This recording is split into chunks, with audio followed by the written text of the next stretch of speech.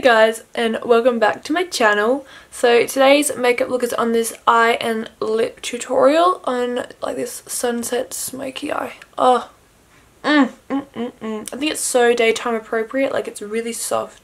I took it out, like I wore this clubbing the other night and I think it was so pretty as well. But instead of putting like a nude, I put like a brown eye kohl in there so it was a bit more smoky. But I wanted to keep it more daytime appropriate, like I said, so I put the nude in.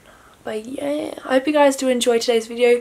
Make sure you give it a big thumbs up if you do and subscribe down below before you leave so you guys can join my YouTube fam and I can see you in my next tutorials. Otherwise, yeah, I hope you guys do enjoy today's video, and without further ado, let's get straight into it. Hope you enjoy.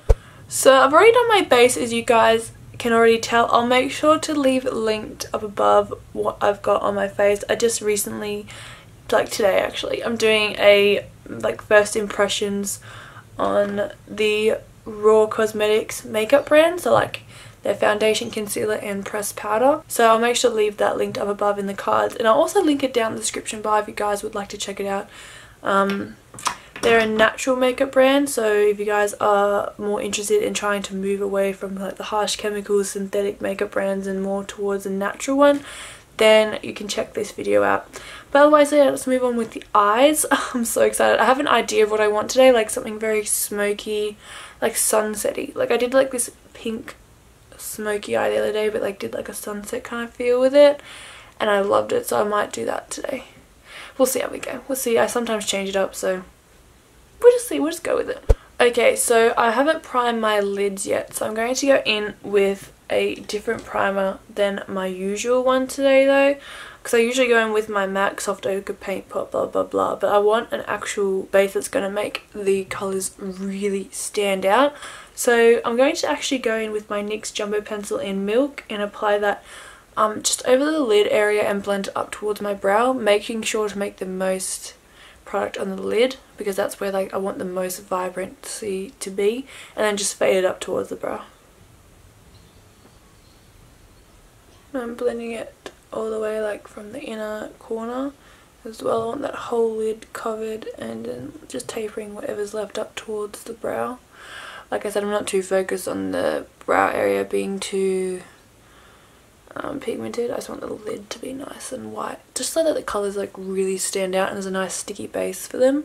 Another really good base would be like a pink. If you had a really like vibrant pink cream eyeshadow or a creamy like eyeshadow base, that would go along really well with this eye look as well, but I don't have a pink base, so I decided to go in with white just to make it really stand out. The first eyeshadow I'm going to go in with today is the yellow eyeshadow from my Sugar Pill palette called Butter Cupcake. They don't sell the quad anymore, the Burning Hearts palette. They only sell the eyeshadows individually, so I'll make sure to link that down below for you guys to check out if you want to. I'm just grabbing Butter Cupcake on a fluffy brush. This one is from Zoeva. It's a soft crease brush, and I'm just applying this through the crease area just like so. I'm not too worried about it getting on the lid as much, but I do want it focused in the crease area. Just a soft yellow, like a soft wash of yellow to begin that sunset vibe feels. So as you can see, it's just like a light little wash of yellow to begin off the smokiness. I don't want it to be too intense because I do want to fade into the skin, so I just left it more pigmented as it goes down, but the very edges are quite soft and washed out. So next we're going to go in with Creamsicle. I've done this combo before, but I just think it helps initiate that transition from yellow to orange really smoothly. And I'm just taking it on that same soft crease brush from Zoeva, and I'm just dipping back into Butter Cupcake, just tapping up any excess and just softening the edges of those two shadows. So the next shade I'm going to take is Flame Point from Sugar Pill, and I'm going to place that in the crease with a petite crease brush this time. So I'm getting a slightly more denser brush to really pack that shade right in the crease area. I'm just starting from the outer corner corner of my eye and blending whatever's left towards the inner corner, and making sure to look down as I apply that colour into the crease. So I always find looking down allows me to apply the shadow in the most precise spot and blend it through without it going everywhere, like too high, too low kind of thing, like it just slots right in. I always go back in with the previous shades, like I say in my other videos, just because I want to get that seamless smoky effect. So I find just going back in with each previous shade just to renew that kind of layer. Next, for like the last eyeshadow we're going to use today, I'm just going to take the shade Custard from my Juvia's Place Deuce palette. And I'm just going to be packing that all over my lid area with my Morphe MB16 brush. And I'm packing the most eyeshadow right along the lash line area, so it's like darkest closest to the lash line, and then it just softly tapers up into that crease area with the orange. I'll go back in like I've done with my other eyeshadows and bring them back a little bit, but I just want it to taper up and be the most pigmented down the lash line. That's why I made it the most pigmented with that eye base there. Like I wanted it to be on the lid because that's where I want the most colour to shine through. Done. So with whatever's on the brush, I just kind of use little dragging down motions to taper it into the orange. And then grabbing Flame Point on a pencil brush this time, just kind of slotting that right in the crease. Just lightly, barely touching the bristles to my eye. But still making sure I apply most of that product on the outer corner area. And Creamsicle once again, but I'm using the Petite Crease brush this time because I just want it to be a little bit more pigmented. And finally Buttercup Cake on that initial fluffy brush, that soft crease. And that's it guys, that's literally done with the eyeshadow. Like it's so easy, it's such an easy eye look, but it's so pretty. So pretty. I just love the sunset vibes. So I'm going to quickly apply some mascara and then some lashes. I'm feeling I might go in with my usual Temptress wispy lashes. You guys definitely can totally just leave it with your natural lashes. I mean, that's what I did the other day. If you're not comfortable with false lashes or you prefer, like, you're just not bothered, we all have those moments, trust me. But I think I'll go in with lashes. I'll decide. I'll be back in a second. So this is what the lashes applied. Like I said, they're just something very soft and wispy. I am in love with just like wispy lashes. Anyways, I'm thinking of doing like a soft waterline, like a nude. So I'm going to take my usual models prefer nude eye kohl and just apply that to my waterline. And because we have opened the eyes up a bit more, we need to bring that definition back onto the lash line again.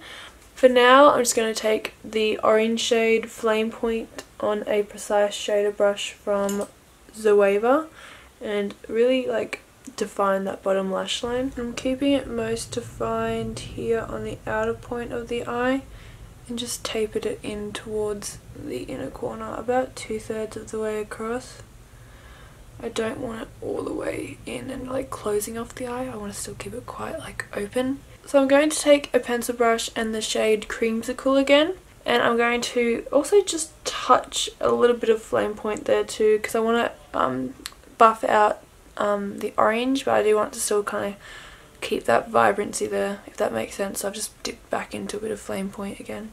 Again, keeping it mostly smoky on the outer corner and tapering it in towards the inner corner again.